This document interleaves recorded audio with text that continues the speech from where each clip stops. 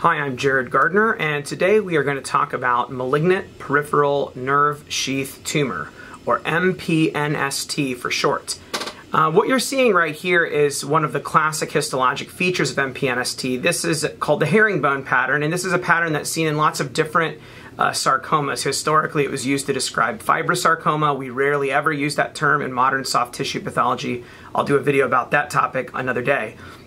I'm going to talk for just a minute about some of the main features clinically of MPNST, but I'm going to leave this picture right here so you can burn into your mind while I'm talking what herringbone pattern looks like. It's these fascicles right here that are intersecting at sharp angles and kind of look like there are ridges of cells coming up out of the slide at you. It reminds me of that kind of in the 1990s. There were these seeing eye puzzles. If you crossed your eyes, it would make it look three-dimensional.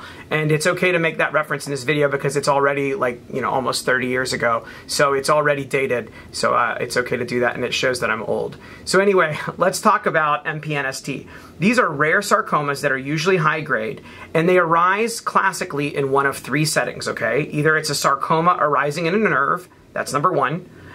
Number two, a sarcoma arising in a neurofibroma, or rarely other types of benign nerve sheath tumors like schwannoma, very rarely though. Or number three, a sarcoma arising in a patient with neurofibromatosis type 1. So a sarcoma in a nerve, in a neurofibroma, or in an NF1 patient, that is MPNST unless proven otherwise. There are other examples. For instance, I've seen synovial sarcoma arise within a nerve, and it was proven by molecular. So that doesn't prove it by itself, but those three scenarios are classic. Outside of those three things, if you have a sarcoma that you think is MPNST, but there's no background nerve that it's coming from, either radiographically, clinically, or histologically, there's no neurofibroma area next to it, the patient does not have NF1, in that setting, be careful of making a firm diagnosis of MPNST. What you have to do in that setting is use a constellation of histologic features, which we're going to talk about in a second. And also, you can add some immunohistochemical support to that, although there's no perfect stain for MPNST. And putting those things together, you can either be suggestive of MPNST or sometimes can firmly arrive at that diagnosis. All right, clinically, about half of MPNSTs arise in patients with neurofibromatosis type 1. All right, 10% arise in the setting of post-radiation therapy after a patient's been irradiated for some other tumor, and then later years down the road they develop an MPNST. Other sarcomas like angiosarcoma, of course, and other types of sarcomas can arise status post-radiation as well. And then the remainder, about 40% or so, are sporadic. They just happen randomly and don't have any known risk factor in the background that would predispose the patient to developing MPNST. The age range for these, they can occur kind of at any range, at any age, but young to middle-aged adults are probably the most common group that are afflicted, between 20 to 50 years of age. And it can occur in kids occasionally, not common, but I've seen a few cases. And patients with neurofibromatosis type 1, when they get MPNST, they tend to get it at a younger age than patients with sporadic MPNST. Now, unfortunately, the prognosis is poor for these tumors, at least for high-grade MPNSTs. Low-grade MPNST is kind of a separate topic, and some people have suggested maybe we don't even use that name because it behaves differently, probably, than high-grade MPNST. And I'll put a link in the video below, actually, on that topic of low-grade tumors in the setting of NF1. And also, you can watch my video on neurofibromatosis and neurofibromas and learn a little bit more about that topic. But anyway, the prognosis for high-grade MPNST is poor. They're aggressive tumors, and unfortunately in the setting of NF1 they tend to have an even worse prognosis than those that occur sporadically. So it's a serious diagnosis, and I mean any high-grade sarcoma is a serious diagnosis, but in particular because these have such a poor prognosis and such aggressive behavior, it's important to not make the diagnosis lightly. All right, here's another important point clinically. These are usually large, deep tumors, not small, superficial, cutaneous tumors, okay? MPNST almost always arises as a large mass in deep soft tissue. It is extremely rare in the skin. I have seen, I think, one case ever, and I made that diagnosis only very grudgingly after ruling out every other possibility.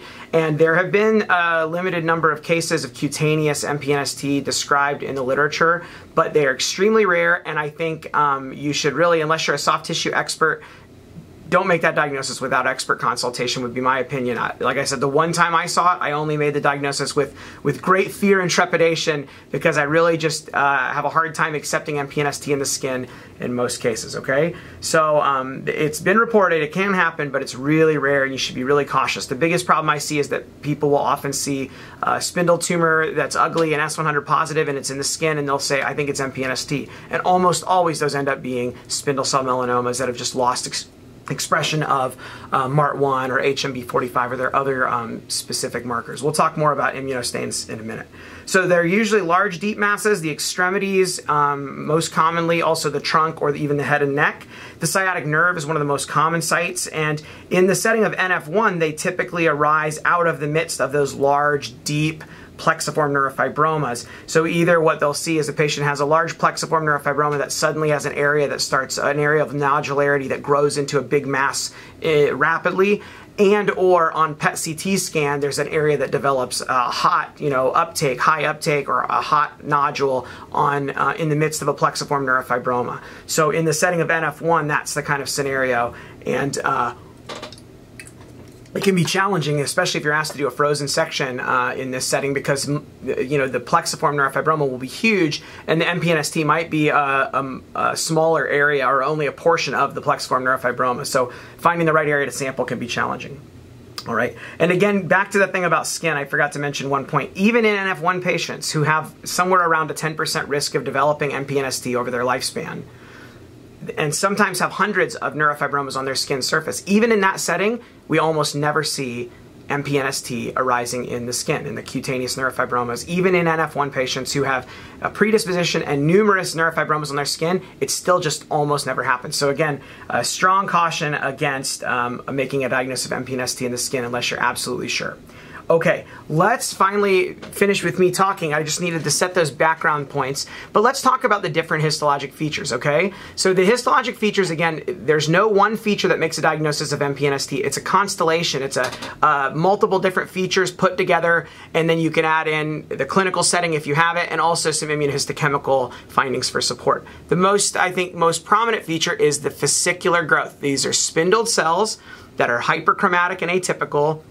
They're often relatively uniform, but they have more pleomorphism than you would see in, say, a synovial sarcoma, for example. And if you haven't seen my video on synovial sarcoma, you can go and check that out. I'll put a link in the upper right-hand corner. All right, so these hyperchromatic spindle cells are arranged in fascicles, and the fascicles often have this kind of sharply intersecting angle, as opposed to, say, the 90-degree orientation of the fascicles in a smooth muscle tumor. These are sharply angulated, and people compare them to the bones, the bones coming off the vertebrae of a fish, the herringbone or fishbone or chevron pattern, whichever visual term you like. And you can see it's real distinct. You can describe it a lot of ways, but once you've seen the herringbone pattern, you're like, oh yeah, that's herringbone. Other areas are not quite as herringbone, but are nicely fascicular. You can see all of the nuclei streaming together here in fascicles. Going to lower power, you can sometimes visualize it more clearly. And you can see it's variable. Some areas are really fascicular and herringbone. Other areas get more sheet-like or get real broad fascicles. Some pleomorphism is present, but it's usually, again, less dramatic than the pleomorphism in undifferentiated pleomorphic sarcoma or other forms of high-grade pleomorphic adult sarcomas, okay? But definitely there is almost always more nuclear pleomorphism and nuclear atypia in MPNST than you would see in synovial sarcoma. And that's because there are a variety probably of molecular abnormalities going on here in MPNST. But in synovial sarcoma, you have one main molecular abnormality, and that's the translocation of SS18 and the SSX genes. And translocation sarcomas tend to be very uniform rather than pleomorphic. All right? So the fascicular pattern is really helpful, and cytologically, sometimes the cells will have kind of a Schwann cell look. They'll have kind of buckled or curved, or if you like the term wavy, it's not my favorite term, but S-shaped, serpentine. There's lots of different words for Schwann cells, and if you check out my neurofibroma video, also I talk about what Schwann cells look like cytologically. Sometimes you'll see Schwannian cytologic features, but a lot of times you won't. A lot of times you'll just see these kind of spindled to oval cells, and they're arranged in fascicles. So I think that usually it's the histologic architecture that's the more helpful feature in recognizing MPNST rather than the cytology. Although when the cytology works and looks Schwannian, then that's great, okay?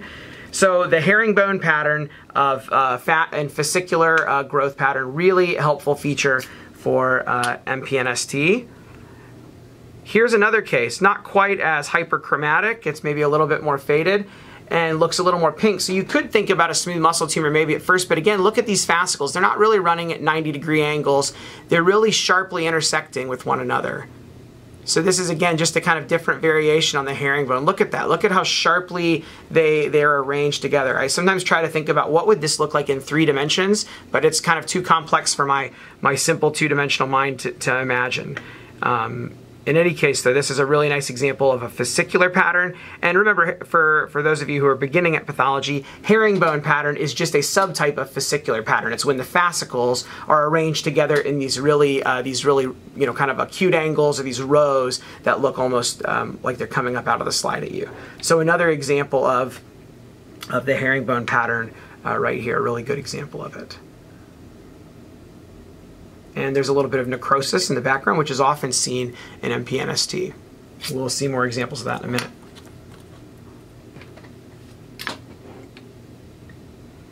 Now here's a very different looking MPNST, and we're not going to focus as much on the cells here. We're going to focus from the low power on these zones of necrosis. This is a common feature in MPNST necrosis, sometimes abundant necrosis. And when you get the necrosis, it's so abundant that the zonal necrosis kind of become confluent with one another, and they make kind of a sea of death, basically, just a zone of dead and dying cells, these pink areas of dying cells. The nuclei are starting to wash out and dissolve. And interestingly, in the midst of this necrosis, there are these little islands of viable cells, and each island is centered around a blood vessel. And that kind of makes sense, right? That as the tumor outgrows its blood supply, the areas of tumor farthest away from the feeding blood vessels lose oxygen and get ischemic and necrotic and die. And the areas of cells right around the vessels are the closest to the oxygenation, the closest to the blood source, so they tend to live. At least that's my understanding of why this might happen, or at least that's my theory. And this pattern has been termed the peripheliomatous pattern, and I wondered what that actually meant for a long time. And so it's an old-timey word from the early 1900s that basically just means perivascular, okay? Because the endothelium lines the vessels, and so the thought was that the perithelium is the area around the outside of the vessel. So it's kind of an old-timey word from the early 1900s that sounds real fancy. So you can try that out at your next cocktail party and see what your friends think about the word peripheliomatous. If you want to make friends, don't do that. They won't like it unless they're pathologists. Okay, so islands of viable cells in a sea of death. Geographic necrosis, we call this. The little islands are the geography, and the background necrosis is kind of the oceans in between. And that's a common feature. Other tumors can have this, but it's a really common finding in MPNST. So again, this is another, if you're looking for a constellation to make MPNST, the fascicles are one star in the constellation. The herringbone arrangement of the fascicles is another star. These zones of necrosis with islands of peripheliomatous viable tumor, that's another star in the constellation, okay? So you're adding all these things up to kind of get to the diagnosis of MPNST. Let's look closer around these vessels. Something unusual and strange happens oftentimes. Let's see, maybe I'll have to go away a little bit here. This will work. Around the vessels in MPNST, in addition to the retained viable cells, you also have, I'm going to try to get it right in the center of the screen. You have a strange change in the tumor cells directly adjacent to the vessels, okay? And this is a little different than those islands of viable tumor. What you have here is that the tumor cells right around the vessel start getting larger and almost more epithelioid. They get larger and more round, and they cluster and accentuate right around each vessel. And I'm not sure why this exactly happens, if there's some sort of growth factor here that's causing this or what. But the tumor cells, you can see they're very atypical here. I don't know if I can get the light right. Very atypical cells, and they're not the endothelial cells, although you can have weird reactive endothelial change sometimes in these in the vessels of MPNST. But the tumor cells themselves around the vessels cluster up and get kind of more atypical and larger and more rounded right around the vessels.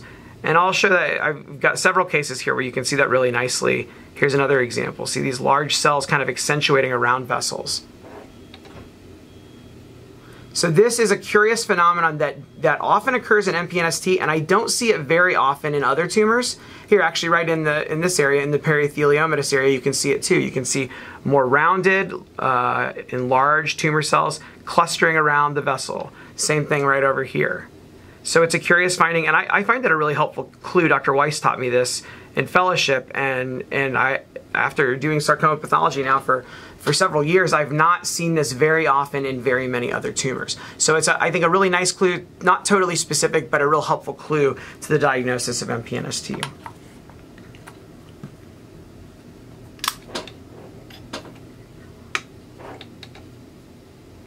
Now here's another one that I want to look at from the low power mainly. And look at the variability in the cellularity, for one thing. Number one, this area is more cellular, hypercellular, and then out here is really quite hypocellular.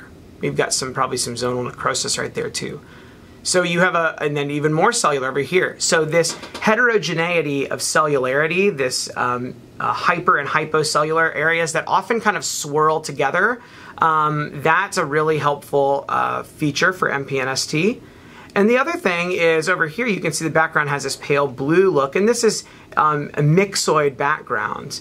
Ground substance or hyaluronic acid, glycosaminoglycans, whatever names you like, are often present in benign nerve sheath tumors and malignant nerve sheath tumors. Neurofibromas often have a myxoid background. Malignant peripheral nerve sheath tumors do as well. So the myxoid background is a helpful finding for MPNST. Again, not totally specific. Lots of tumors can have myxoid change, but again, it's another star in the constellation. It's another point in favor of MPNST, especially when you already have all the other stuff we just talked about. Now, you don't have to have each of these features I'm talking about here. I would say that many MPNSTs only have a subset of these features, but it's good to keep them in mind that when you start seeing these things, especially 2 or 3 of these different features we've talked about, then you can really start thinking about, could this be MPNST? And even if you can't get there definitively, you could potentially raise it in the differential. And when I'm not sure, that's what I'll say. I'll say high-grade sarcoma, and there are features morphologically suggestive of MPNST, but I'm not really sure that either the immunostains are not quite supportive, or there's no background neurofibroma, or the patient doesn't have NF1. I'll put some caveat in there if I'm not sure. So this myxoid background and the blending of hyper and hypocellular areas is really helpful. And sometimes these areas kind of swirl together and blend, and so there's a term called marbling for that. These hypocellular, often myxoid areas kind of marbling or swirling or whirling together, blending into the more cellular zones. Okay? And this is a common feature again in MPNST.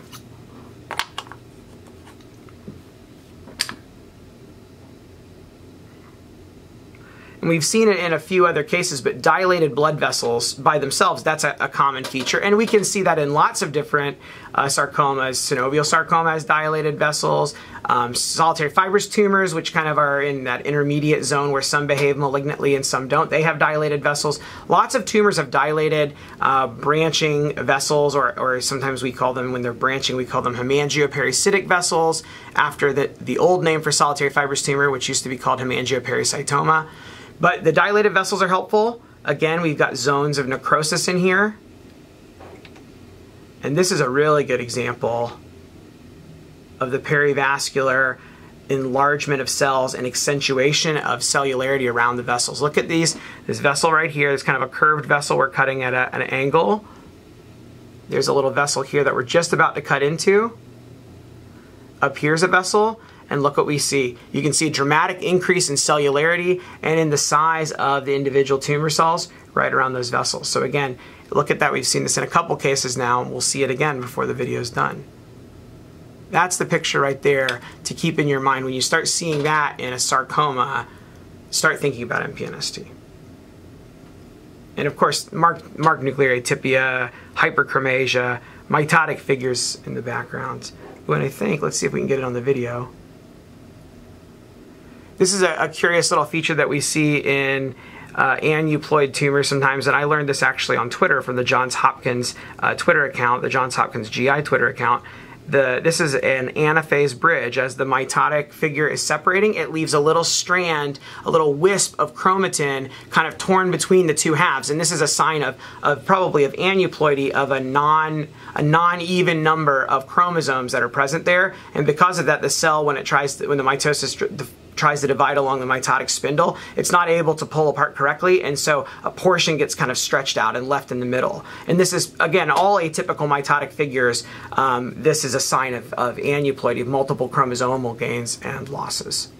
So this anaphase bridge, this is not a specific feature of MPNST. It's just a thing that we see in a lot of different high-grade aneuploid tumors.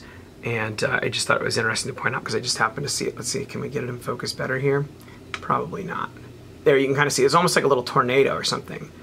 I don't know. Maybe my imagination is too vivid some days. All right. So that's, again, that kind of perivascular condensation of large atypical cells, common for MPNST.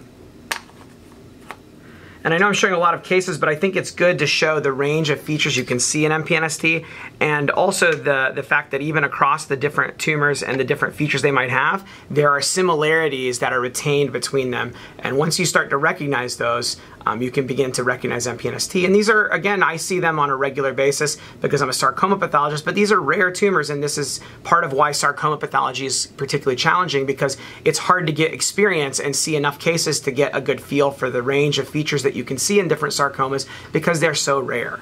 And again, this obviously is just an example of that dramatic, geographic necrosis, the sea of death with islands of viable cells surrounding individual vessels, peripheliomatous pattern of growth and geographic necrosis. And yet again, as I've shown several times before, it's a little more subtle here, but you can again appreciate that there's hypercellularity around individual vessels. There's a vessel, there's a vessel, here's a vessel, and you can see this kind of, it's a little more vague in this case, but the cells are kind of clumping up around the vessel and then are a little bit less cellular in the intervening zones. The other reason to show this one is, again, you get a sense of this kind of marbling of hypercellular and hypocellular zones.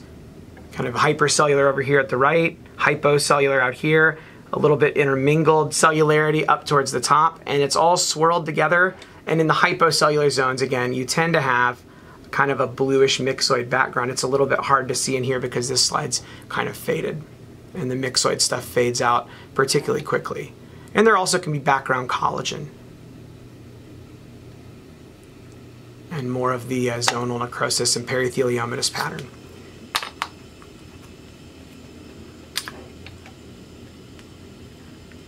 Now here is a really good example of herringbone pattern.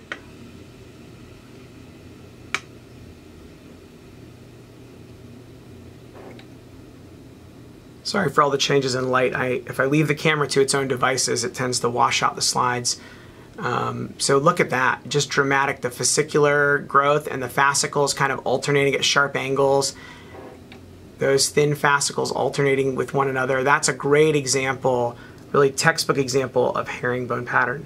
And look where we are. Skin. Now, I just told you at the beginning that we don't see MPNST in skin, almost never. So did I lie to you? Well, this is the exception. This is not a skin tumor. This was a huge, deep mass in the lower leg. And it was actually arising in a free flap that was performed many years ago for a severe injury. And we actually reported this case in the International Journal of SurgPath in 2017 as an MPNST arising in a free flap. And this was actually a Triton tumor, which we'll talk about in a minute what that means. But this example was a really dramatic example of the nice herringbone pattern there. You can see that MPNSTs sometimes involve the skin, but again, they're not usually going to be small dermal or subcutaneous masses. If they get to the skin, it's because they're a huge deep mass that's pushed and grown up into the overlying skin, okay, most of the time. Again, there are rare exceptions, but it's really, really rare. And by far the bigger problem that I see is people wanting to diagnose MPNST in the skin way too much. They're trying to call, either neurofibromas with atypia, overdiagnose those as MPNST, or the biggest problem I see is that melanomas, people have a tendency to want to call them MPNST, right? And we'll talk in a minute an easy way to sort that differential out. Okay, so this is a herringbone pattern, And here from the same case, a different slide. This one is a nice example, again, of the variability in cellularity. Hypercellular here, much less cellular here, and it's kind of swirled and intermingled together. We have some areas of kind of herringbone-esque pattern, and this one has something kind of unique. There's some fascicles and herringbone arrangement right here, but this particular slide has a unique thing that I've not shown you yet. If I can find it. Here it is. What we have here is palisading, kind of like you would see in the verrucate bodies of a schwannoma. So, you know, again, these are Schwann cells, and occasionally they will arrange themselves in a similar manner to other Schwannian tumors. Palisading is relatively uncommon in MPNST, but you do see it sometimes, and I feel like most of the time when you see it, it tends to be more subtle than this. This was a pretty dramatic example, and obviously this tumor is not a schwannoma. It has tons of atypia, mitotic activity, and as many features from it that I would argue against schwannoma. But the palisading can be a supportive feature, but like I said in my schwannoma video, remember that palisading can be seen a lot of different things. So not all that palisades is schwannoma. All right, so I'm gonna put a link in the video description down below to our paper that we published on this, and also I've got a web page that has the paper there, a link to the paper, and also has whole slide images from this case, so you can actually see a couple examples of the H&E and some of the immunostains, so you can explore the entire slide yourself via whole slide image. So I will put a link down in the video description below for that. Okay, so this was an example again of an MPNST arising in a free flap. To our knowledge, the only time that we're aware of that happening in a free flap. Now let's go back to the original thing I talked about, that there are three main scenarios where you see MPNST arise, and these are the most helpful things more than anything else. When you have one of these settings strongly supportive of MPNST, again, assuming that you've excluded other types of sarcoma and that the immunostains fit. Here's a nerve. This is kind of a relatively large nerve here. It's got some myxoid change in between individual nerve bundles, which is a common feature, particularly in nerves that are irritated. I feel like they show more myxoid change. Here's the nerve bundle, starting to have an area of hypercellularity and fascicles here. There's some fascicle there. So this is starting to show where the MPNST begins, and then you can see this nerve swirls into the rest of the tumor. Now, in this case, the tumor is not actually here anymore. This has been treated with radiation therapy and chemo preoperatively, and all that's left is this zone of wiped out death, basically, treatment effect. So I know it's not quite as dramatic as if there were actually tumor there, but you can see that the wiped out areas of tumor, where the tumor used to be, directly growing into a nerve in a large nerve trunk. I think this was from the brachial plexus, if I recall. So that's one setting, right? A sarcoma that looks like MPNST arising in a nerve. That's setting number one. Number two, we've already talked about is in the setting of neurofibromatosis, or I think I made that point number three. It doesn't matter which order. And then here are examples of the other scenario. What we have out here is a neurofibroma. Bland spindle cells, both a mixture of Schwann cells, fibroblasts, perineural cells, all intermingled together haphazardly, shredded carrot bundles of collagen, pink collagen in the background, scattered lymphocytes. Now look, we have scattered pleomorphism here. And again, in my neurofibromatosis video, I talk about the degenerative type nuclear atypia and pleomorphism you can see in neurofibromas as well as other nerve sheath tumors, particularly in neurofibromas in patients with NF1, and this patient has NF1. Okay? By itself, nuclear pleomorphism is not enough to make a diagnosis of malignant transformation of a neurofibroma. And the features that are, I talked about in that video, and I'll put a link to there's a paper for these, the setting of kind of what sometimes is called low-grade MPNST, or has also been termed recently atypical neurofibromatous neoplasm of uncertain biologic potential for these tumors that are kind of transitional.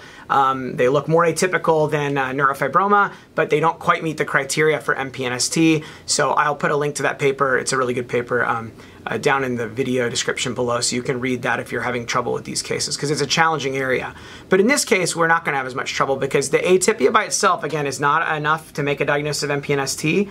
But look what happens. In addition to atypia here, and look, the atypia is pretty striking. I mean, those are huge cells, but they're scattered. And in the background, the rest of the cells look totally bland. If you took these scattered, massive, ugly cells away, everything that's left looks like a regular neurofibroma. It's not hypercellular. It's not arranged in fascicles or herringbone pattern. It doesn't have mitotic activity. All the other features here look like neurofibroma, except for these big ugly cells. So again, by themselves, this is kind of a degenerative phenomenon. But when you see these, and in the setting of a large, deep neurofibroma in an NF1 patient, always look around and carefully examine the neurofibroma in that setting, because again, those patients are the ones who are at risk for developing MPNST. So look around and see if there are other features that would point you towards MPNST. And as we move from this, you can see the hypocellularity out here and haphazardness. Now we're starting to get more cellular in here, and much more cellular over here. The atypical cells are there. The background cells are smaller than the big hyperchromatic ones, but they're much larger than the other cells I showed you earlier for the neurofibroma background. They're getting larger, they're arranging themselves and starting to kind of make fascicle organization, and they're getting much more cellular. And finally, as we go down here, we're beginning to see kind of a vague herringbone pattern. It's much more cellular than before. And most importantly, I think in this context, we don't just have scattered atypical cells. All of the cells are hyperchromatic and atypical. None of these cells look like neurofibroma anymore. They all look like atypical spindle cells. Some of them do have kind of that S-shaped or buckled, curved, serpentine nuclei, wavy nuclei if you like, so that are kind of evidence of a Schwannian origin, but they're all atypical. They're all much larger than the normal cells of a neurofibroma. So we have kind of diffuse atypia, hypercellularity, and mitoses here are not just scattered, but they're actually easy to find, and there are many of them. So this was an example actually of a transformation of a neurofibroma in an NF1 patient into full high-grade MPNST, okay? So you can see that that's the transition that you're looking for. You're looking for areas like this, and hypercellularity, diffuse atypia, and ideally mitotic activity to help make the diagnosis. So again, when you have something that looks like an MPNST and it's arising in the background of a neurofibroma, that helps confirm the diagnosis. That, in fact, that's probably the strongest confirmation. A sarcoma arising out of an obvious neurofibroma, I mean, that's basically the definition of MPNST, I think, or one of the core definitions. Here's another example of a nerve. You can see this is a nerve that's a large nerve. Let's see if I can get the light right here. Probably not. This is a large nerve. That capsule around the outside is kind of a thickened perineurium, and the nerve itself is replaced basically by neurofibroma. This is kind of the neurofibroma filling up the nerve, and I think this was part of a diffuse and plexiform neurofibroma. Here, see, here's an area where the neurofibroma has spilled out into the adjacent adipose tissue. And look at that.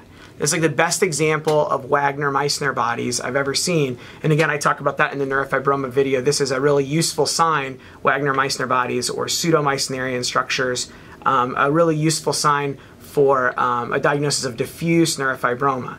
And small diffuse neurofibromas can occur sporadically in people, but when these occur in the setting of NF1, and especially when they're large and get deeper, sometimes MPNST can develop out of those. And look, you can see these kind of plate-like strands of collagen stacking up, and then the Schwann cells kind of lining up around the outside. I feel like these are almost like kind of an unusual form of palisading that mimics Meissner corpuscles that are the fine touch receptors in the skin.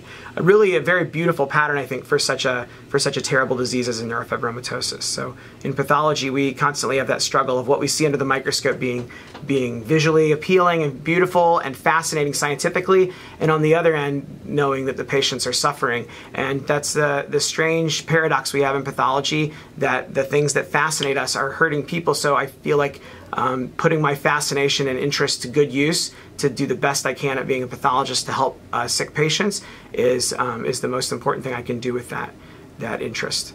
And that's what I'm trying to do here with these videos. And you can see here again, this is getting more cellular, and now the neurofibroma growing out of a nerve, hypercellular, herringbone fascicles, mitoses, all the stuff we've talked about. This is an MPNST growing out of a neurofibroma and growing out of a nerve at the same time. And I think over here there's more, this is more of the diffuse neurofibroma in the background. And you can see this area looks like bland spindle cells haphazardly arranged and infiltrating into the fat. So,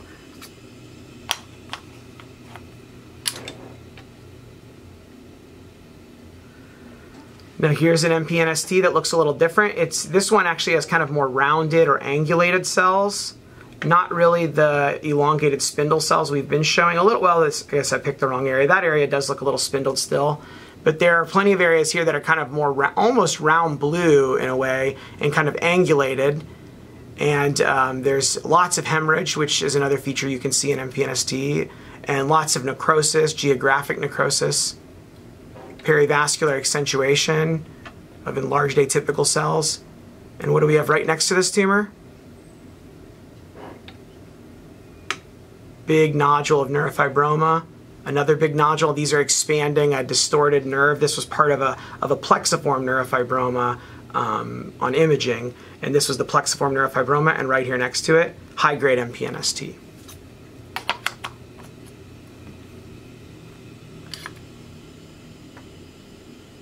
All right, and here's one other example. This one really looks like a round blue cell tumor in a way. I mean, these are like not small round blue cells, but large round blue cells in sheets, almost you could argue maybe epithelioid. And this one has an unusual growth pattern. It's multiple nodules of high-grade round blue cells. There's more nodules up here, zonal necrosis over here. And all of this is growing in the background of diffuse neurofibroma. Here's the neurofibroma right here. Here's more of it over here. So this is the diffuse neurofibroma, and then right in the midst of it, high-grade malignant round cells with necrosis, MPNST.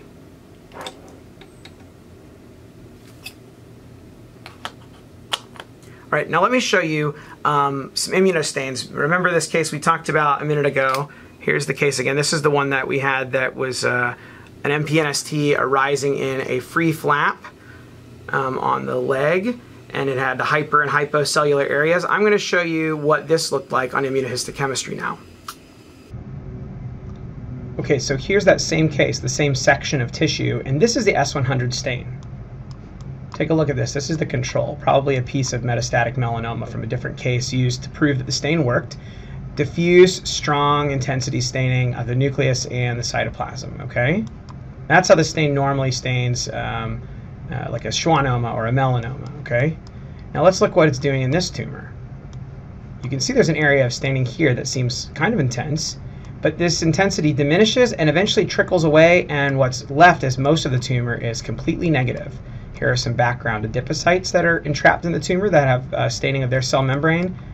Here's fascicles of atypical spindle cells, completely negative. There's a few little dendritic cells in the background, which are not tumor cells.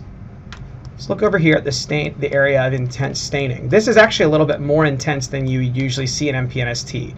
Like I mentioned earlier, I think about half of the cases of MPNST are completely negative for S100 or SOX10, and the other half will show often this patchy, kind of weaker staining. And this is a little bit stronger than I usually see, but what really helps here is that when you look closer at the strong areas, actually, even though all the cells are atypical tumor cells, this is not like a neurofibroma, this is all diffuse fascicles of atypical mitotically active tumor cells.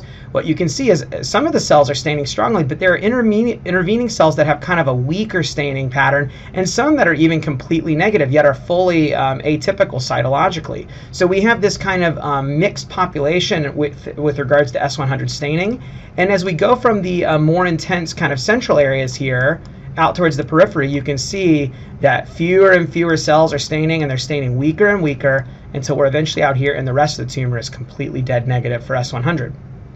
So with the fact that this tumor had really classic histologic features of MPNST, and that there is S100 staining, but it's only in a subset of cells and it's patchy, even though it's a little stronger than usual, that's a really supportive feature of this being an MPNST. And furthermore, in this case, there were actually rhabdomyoblasts scattered around. So this was a malignant Triton tumor, which we'll talk about in a second, and there were rhabdomyoblasts found on desmin and myogenin immunostains, which is, again, in this histologic pattern, and in this context, when you see rhabdomyoblast, it's strongly supportive of an MPNST.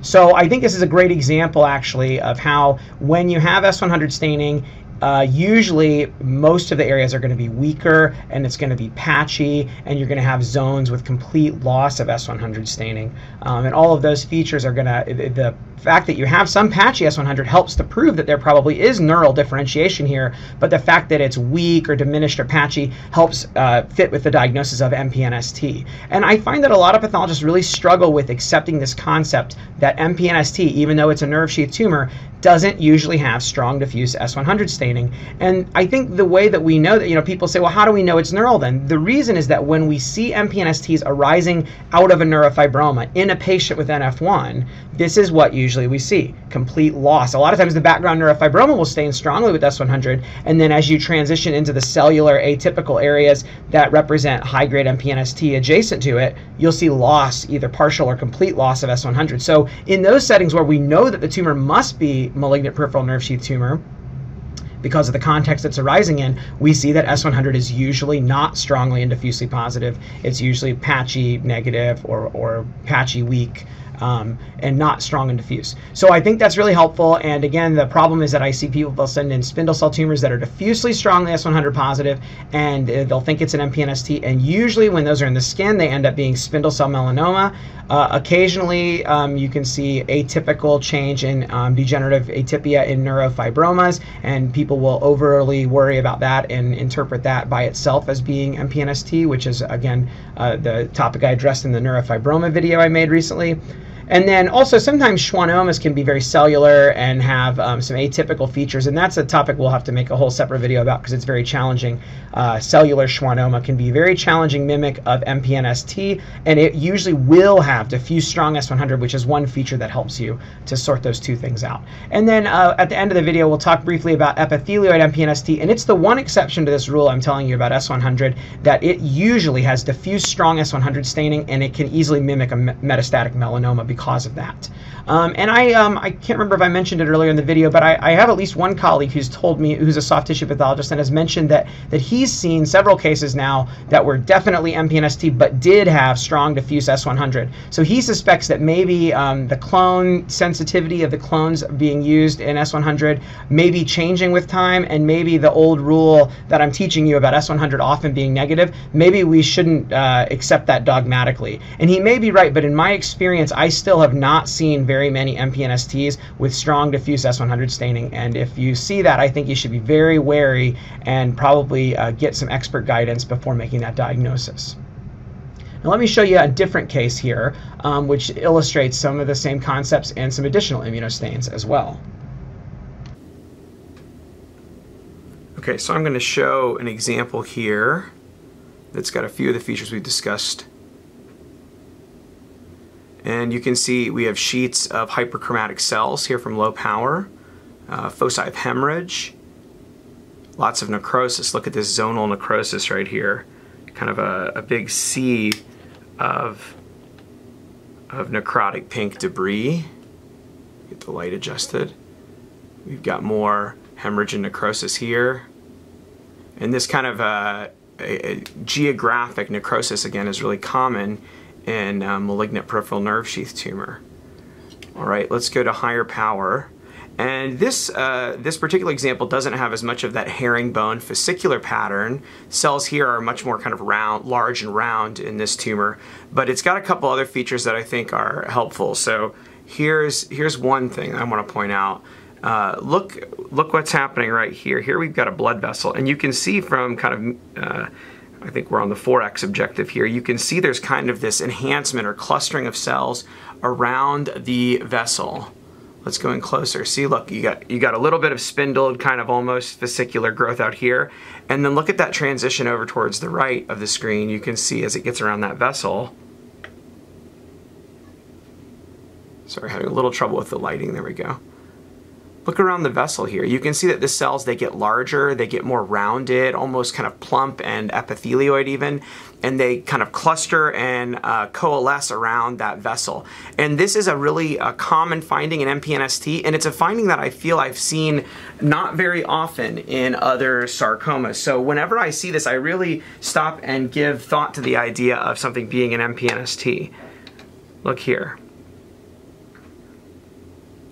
See how large and atypical and kind of plump the cells get right around the vessel as opposed to further away from the vessel.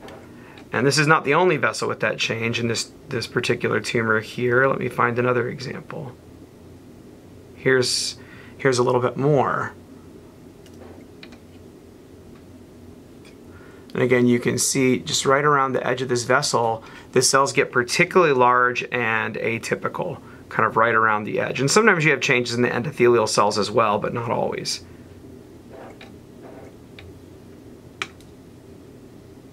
And I think you can see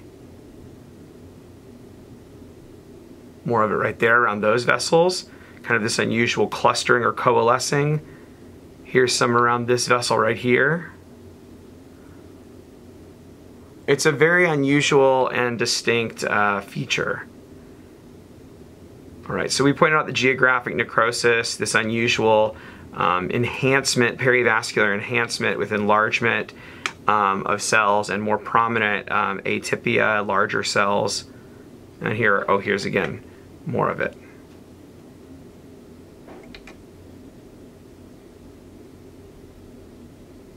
All right. And there, I think that vessel actually shows it really nicely. It's a very good example of the changes that kind of large plump cells around vessels. Okay, so that's the one feature I wanted to point out. And then here's the other thing, is that in this tumor, let's see if I can find the area, I hope so.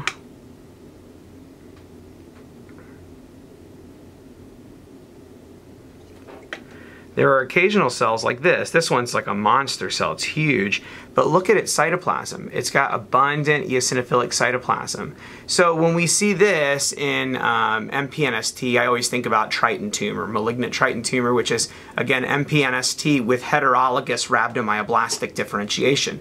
So cells like this look like they could be rhabdomyoblasts, and sometimes they're very focal, sometimes you actually can't really appreciate them on the H&E and can only appreciate them when you do immunostains. But other times you have really big ones like that, and I've seen a few that they were just very prominent and abundant throughout the tumor and might make you even consider like a rhabdomyosarcoma. Here's another one where we're seeing a little bit of eosinophilic cytoplasm here. We can't really see the nucleus of that particular cell. But when I start seeing that eosinophilic fibrillary cytoplasm around, it starts making me suspicious for the possibility of Triton tumor differentiation. And while we're on this subject, let me point out a potential pitfall here. In this case, let's see if I can find the area again. Look out here to the periphery of the tumor. This is atrophic skeletal muscle, and you can see how the cells are arranged in big fascicles, bundles of muscle. And when you go to higher power, you can see that they look like normal, mature skeletal muscle, just smaller. So they're undergoing atrophy, breaking down the proteins in their cytoplasm and getting smaller. And they still have multiple nuclei, which tend to be peripheral, but as the cells get atrophic and shrink, the nuclei kind of move towards the center. And if we go over right next to the tumor,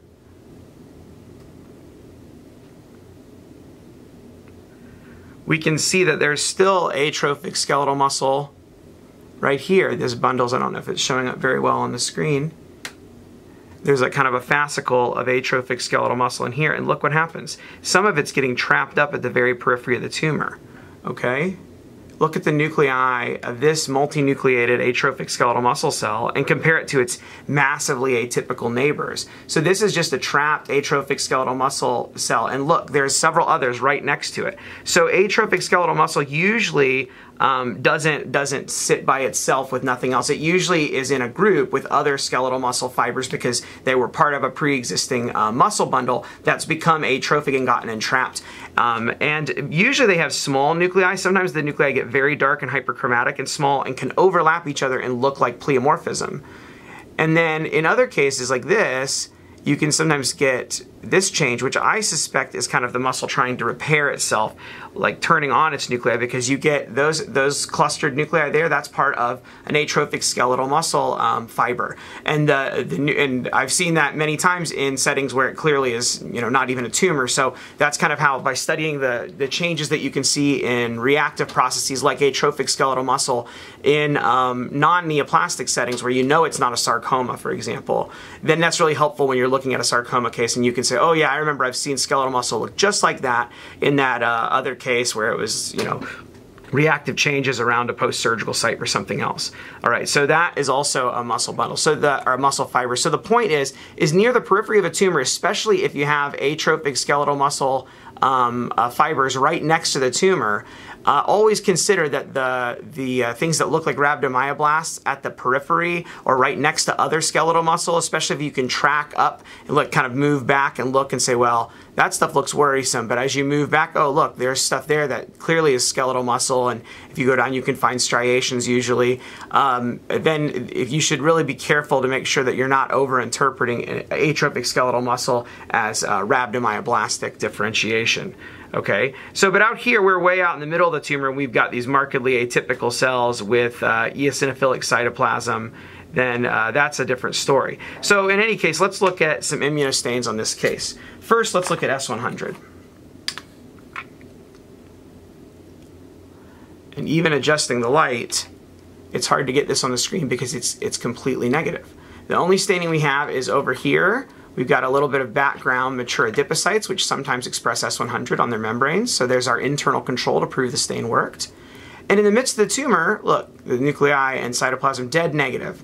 The only thing we see are occasional scattered positive cells. Now these cells are not tumor cells, okay? It's real important. Scattered cells that are positive for S100 are usually either Langerhans cells or other dendritic cells. And in fact, I feel that they're a useful internal control. If I don't see any of those in an entire tumor slice, an entire section of S100, then I get really suspicious that maybe the S100 stain failed or didn't work appropriately. Especially in the skin or in really inflamed tumors, these cells tend to be quite abundant. But I think anywhere, if I don't see any S100 staining in dendritic cells, I get worried and I go look and see if there's a nerve nearby or maybe some fat to help prove that the stain really did work. Okay, but don't say that this is focal positivity. It's not. These are just dendritic cells in the background reacting to the tumor, okay? So the tumor cells are negative, and remember that's what we said, that S100 is 50% of the time negative in MPNST, and the other 50% of the time patchy or kind of weak positive, all right? Here's an additional stain that we mentioned earlier, and this is the stain for H3K27ME3, all right, a histone methylating protein, and it's positive usually in normal cells and in most tumors, but is lost in malignant peripheral nerve sheath tumors, in many of them at least. And you can see here these background vessels, the endothelial cells, are retaining the stain.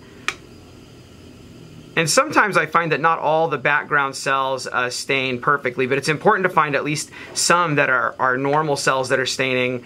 And you can see right around here on this vessel, but then the tumor nuclei themselves are completely negative. They've lost the stain. So this is one of those few stains in pathology where loss of nuclear expression actually is the meaningful finding. And again, it's not totally specific for MPNST. It's been described in some other entities, but I find it as a helpful extra point, an extra star in the constellation of features that help us make a diagnosis of MPNST. So here we've already pointed out some of the H&E features, but now we've got negative S100, we've got loss of H3K27ME3, and so that's helpful. And in this particular case, we did staining for desmin and myogenin to help see if it was indeed a Triton tumor, and it is. You can see this is desmin, and let's look.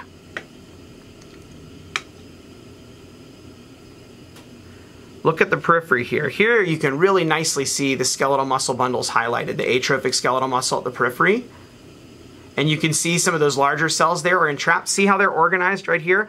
just like a bundle. It's just a bundle that's been overrun by tumor cells. A lot of the cells in between that are the kind of blank spaces in here, those are actually filled with tumor cells. But you can see that this pattern right here, this used to be a fascicle just like its neighbor right here, okay? So this is the pattern of tumor entrapping atrophic skeletal muscle. But when we go out into the midst of the tumor, see again, there's more skeletal muscle kind of trapped in a septum between tumor lobules. But look out here. Here we've got obvious tumor cells that are staining.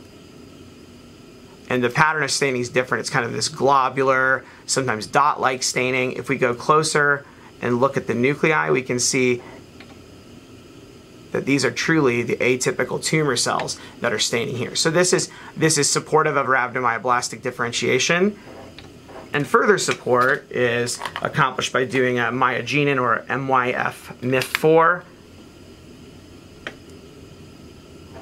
Let's see if we can get this from low power to show the extent. Look at that. Numerous tumor cells are positive. And take a second and look out here. This is the atrophic muscle we just looked at on the desmin. Look at that, almost completely negative. So mature skeletal muscle is not usually going to stain with nuclear myogenin. That said, occasionally atrophic muscle fibers or muscle fibers that are injured and kind of regenerating, I suspect that they turn on the genes that regulate muscle development, and myogenin is one of those genes. I don't know this for sure, but this is kind of my suspicion. I'm not a cell biologist, so there are people out there I'm sure much more knowledgeable than me. But look, there are some multinucleated atrophic skeletal muscle cells that do have nuclear myogenin. So that's important. I've occasionally seen that before where an entrapped atrophic skeletal muscle fiber in a non-rhabdomyoblastic tumor or not in the setting of Triton tumor where it had some positivity and that caused confusion diagnostically. So do keep in mind that that can happen. Okay, we've got a couple of those cells out here, but most of the cells are negative. Most of the atrophic muscle is negative. And then once we move into the tumor, numerous cells are positive out here. And going back to, look at that, look how many cells are positive. It's not always this florid. Sometimes it is only scattered cells in the midst of the tumor. But here we've got obvious large atypical nuclei, many of which are staining with nuclear myogenin. And remember, myogenin is a nuclear stain, not a cytoplasmic stain. In my hands and in the labs I've seen it from, it usually is clean and has a nice nuclear stain with very little background stain. So that's why I like myogenin. MyoD1, on the other hand, is also a nuclear marker of a skeletal muscle transcription factor. And while it does work, I find that it often has high background cytoplasmic staining, which makes it difficult to interpret. So I don't personally like to use MyoD1 most of the time. I like myogenin. So this is just an example of how you can use immunohistochemistry to help support a diagnosis of malignant peripheral nerve sheath tumor, and in this case it was a Triton tumor with heterologous rhabdomyoblastic differentiation. Okay, now that we've discussed the immunostains, let's go and look at in two different variants of MPNST that are worth bringing up. Okay, ignore the blue dots for a second there so that I can find the feature I'm going to show you. Here's a high-grade tumor on the lower leg, and that you can see geographic necrosis already. Closer look at the herringbone fascicles, all the features we've talked about. All right. Now let's go to the dots. Let me see if I can get this to show up on the video. When I tested it, it worked.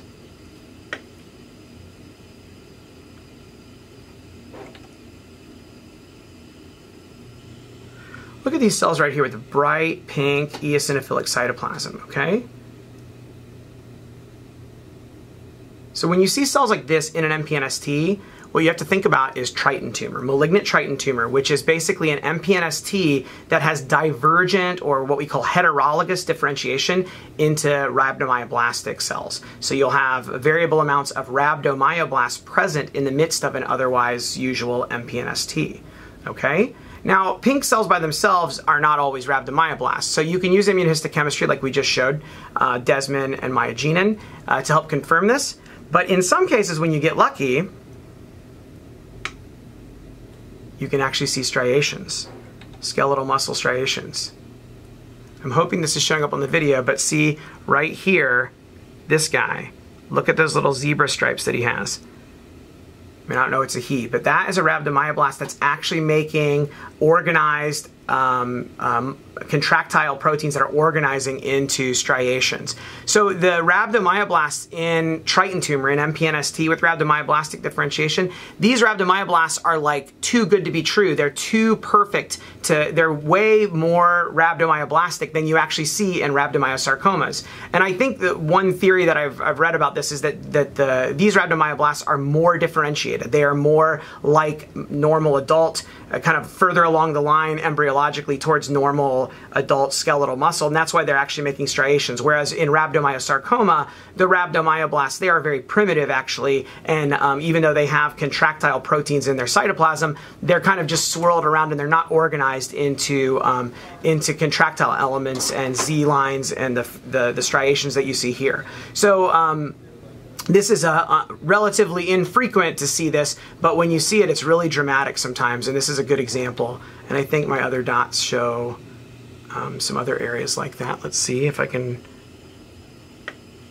bring them into focus here.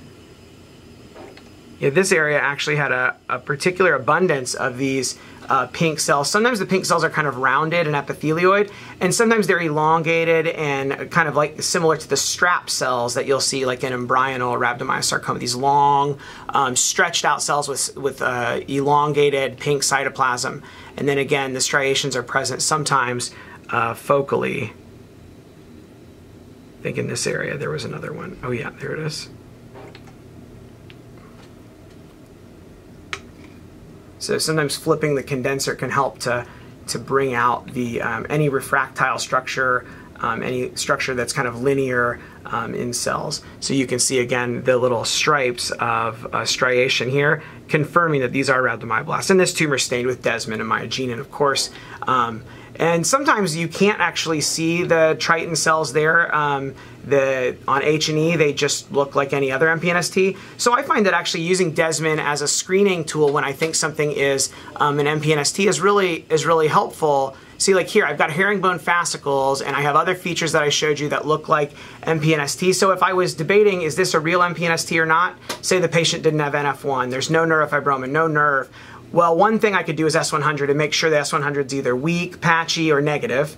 Again, strong diffuse S100 is unusual in most MPNST, and usually a strong argument against it. And then if I see a tumor that histologically, morphologically looks like MPNST and then has scattered rhabdomyoblasts either on H&E and or on immunostains, to me that's really supportive because most rhabdomyosarcomas are not going to grow with a pattern that resembles MPNST. So if it looks like MPNST, it's an adult, and there are rhabdomyoblasts present, to me that's a very strong supporting feature to support a diagnosis of a true MPNST and with rhabdomyoblastic heterologous differentiation.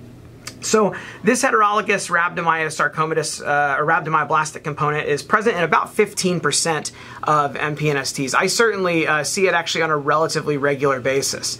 Almost never as dramatic as this case I'm showing you here, but rhabdomyoblasts are present oftentimes, or in a significant subset, excuse me, about 15%. And the reason I bring it up is it can really help you confirm the diagnosis like I just stated, and also if you're not aware of it and you do see rhabdomyoblasts, you could really struggle with wondering, is this a rhabdomyosarcoma?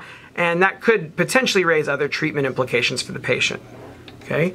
So, and plus it's just a curiosity and an unusual name. The name, by the way, doesn't derive from like the god of the sea in mythology, but actually from the Triton salamander. And I don't know the full story, but my basic understanding is when you cut the tail off of a Triton salamander, I don't know why anyone would do that, but if you do, they can regrow their tail and the neural and skeletal muscle elements intermingle together. And so for a long time ago, there was a thought that maybe was what was happening here in Triton tumor, that you were kind of having this growth of two different cell populations. But now I think we understand that tumors arise from some sort of precursor stem cell, and then they can differentiate along different lines. And again, I'm not a cell biologist. There's probably so much more complexity there than I understand.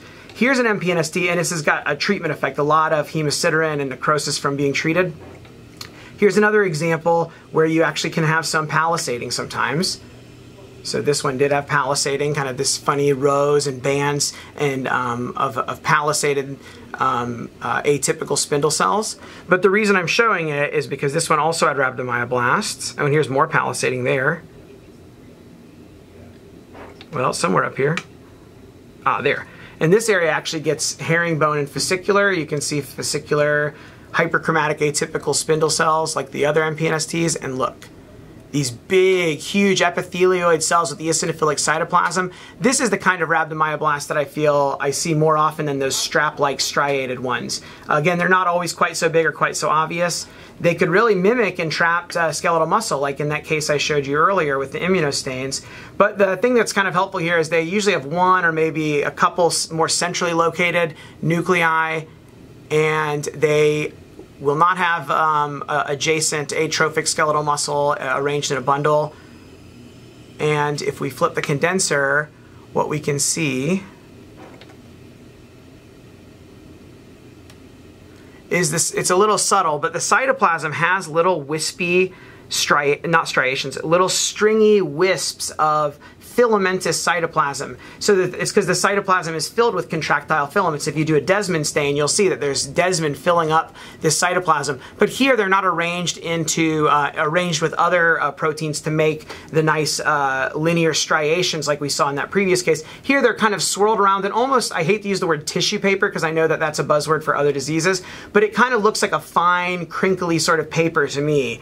You'll have to see what visual works with you, but this kind of wispy, swirly cytoplasm in these big eosinophilic cells, that's a good feature to make you think of rhabdomyoblasts, both in the setting of MPNST and in some other types of rhabdomyosarcoma. So big pink cells, particularly if they have a fibrillary kind of wispy cytoplasm, consider the possibility of rhabdomyoblast there. Here are more. Right here, you can see them there. These large eosinophilic cells. There are more of them here. This one had quite a few rhabdomyoblasts. And now, and here again closer. And that's a better look, I think, at that cytoplasm, this kind of very fine, fibrillary, swirling cytoplasm in this cell right here. To me, burn that into your mind. That's what you should think of. Don't go expecting to see striations in rhabdomyoblasts, because most of the time you'll be disappointed. I feel like rhabdomyoblasts more often have cytoplasm like this than striated cytoplasm. All right, so another example of malignant Triton tumor. And again, for treatment purposes, I don't think there's any difference, although, again, the WHO mentions that the prognosis, or the behavior may be even more aggressive for Triton tumor. But I believe that they should be treated the same in general. All right, and then the last thing we're going to talk about is this entity. And this is Epithelioid MPNST. It's important for a couple reasons. Number one, it looks epithelioid and it can mimic other types of epithelioid tumors, either poorly differentiated carcinomas or other types of sarcomas that have epithelioid morphology. So it's important to know about it, okay? This one had this kind of an unusual look, dramatic, striking perivascular accentuation by epithelioid atypical cells. Large, round cells with abundant cytoplasm, round nuclei.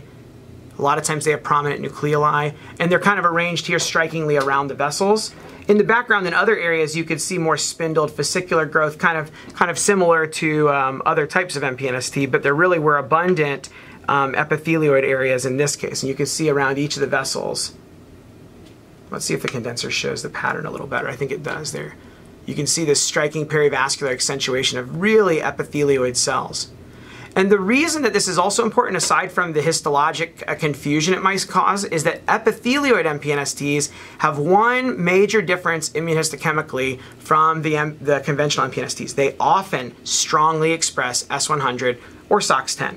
Okay, so I've been telling you this whole video, S100 should be negative or should be weak, although I can't remember if I mentioned earlier, but at least one colleague of mine has said they've seen a few examples, at least, of MPNST conventional type that did have strong S100. So exceptions exist, and maybe the clones are changing or something, but in my experience, I still feel like most MPNST I see are either dead negative or weak patchy positive, with the exception of epithelioid MPNST. So these will be strong, diffuse S100 or SOX10 positive usually, and the reason that's important is when you have epithelioid, very atypical cells, and you've got strong S100, the first thing you're going to think of is melanoma, as you should.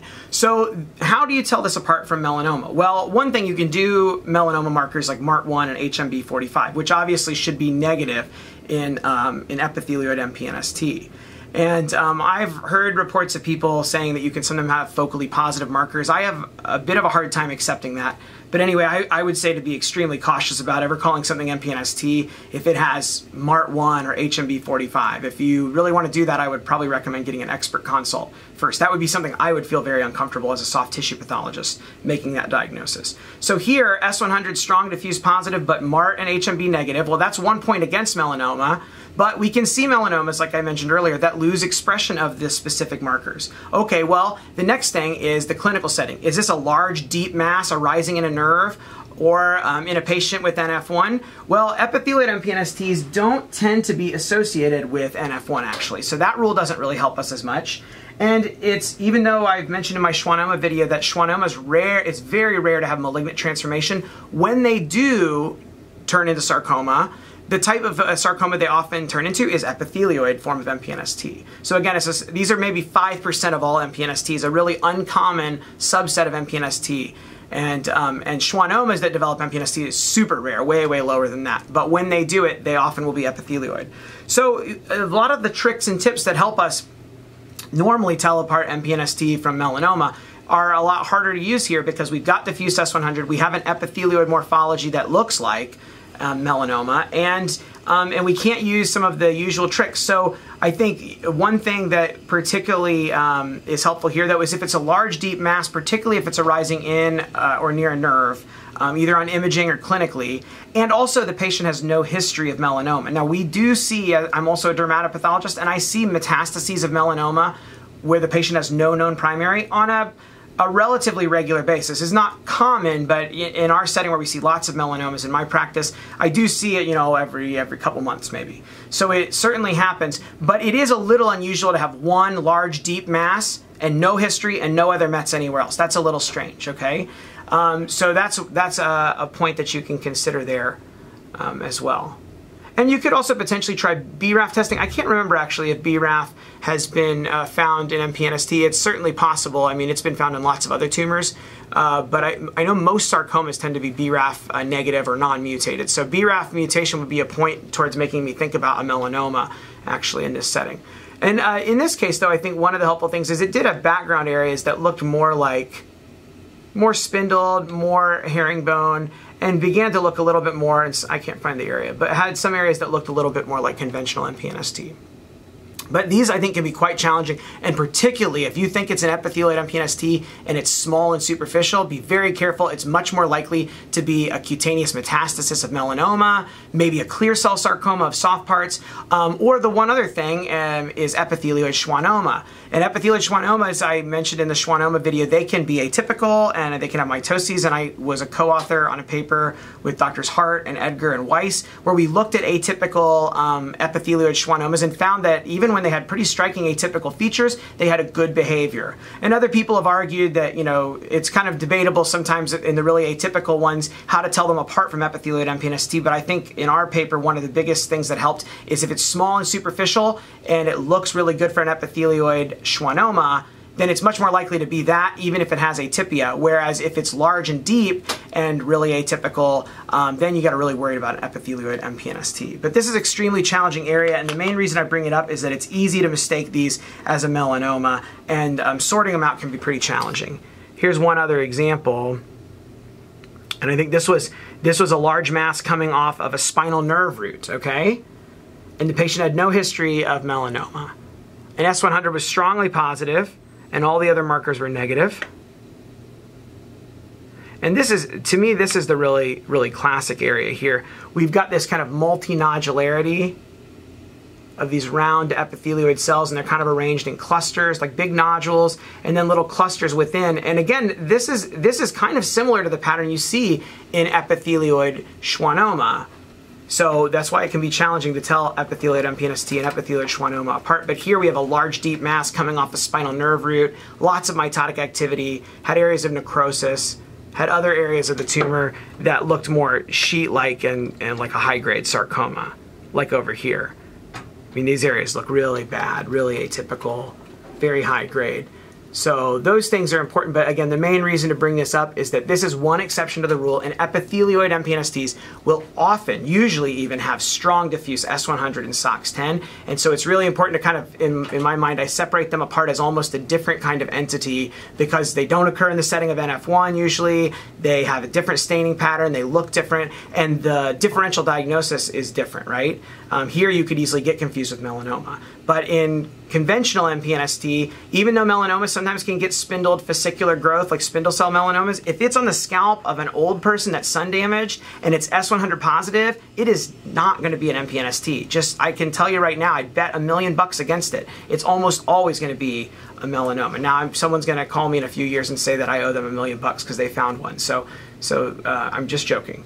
And I'm not going to give anyone $1 million. I don't have it. But anyway, I hope that this at least helps you have a better concept of all the different findings we can see in MPNST, the immunostains, and the unusual variants of Triton tumor and epithelioid MPNST. If you enjoyed the video, please click like and subscribe to my channel if you haven't yet. And please leave comments or questions down below, and I'll do my best to answer them. Thanks for watching.